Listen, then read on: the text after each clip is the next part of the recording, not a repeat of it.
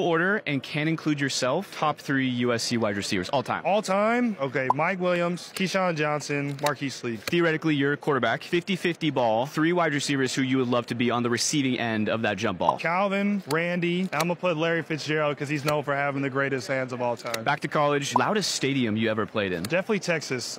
We went to Texas, I think it was 2018, I think. It was at Texas. It was Sam's second year, like as the UT quarterback, and I just remember everybody hyping him up. He's my teammate now. They beat the heck out of us. It was so loud that it felt like my chest was vibrating, so you could feel that sound. That's probably the loudest. My second one, which is really close, was my first game ever versus Alabama at the AT&T Center, and that was my first college game ever, and I was like, oh shit, it's real out here. So those are my top 2. What's been the most memorable player moment you've had? In my NFL career? Yep. I would probably say it's gotta be either the San Francisco game with our bomb cyclone. Carson threw me a deep pass. You go up, catch it, break a tackle, and score, which was sweet. And then the game winner, this past year versus the Tennessee Titans. Definitely. Awesome. Appreciate the time, man.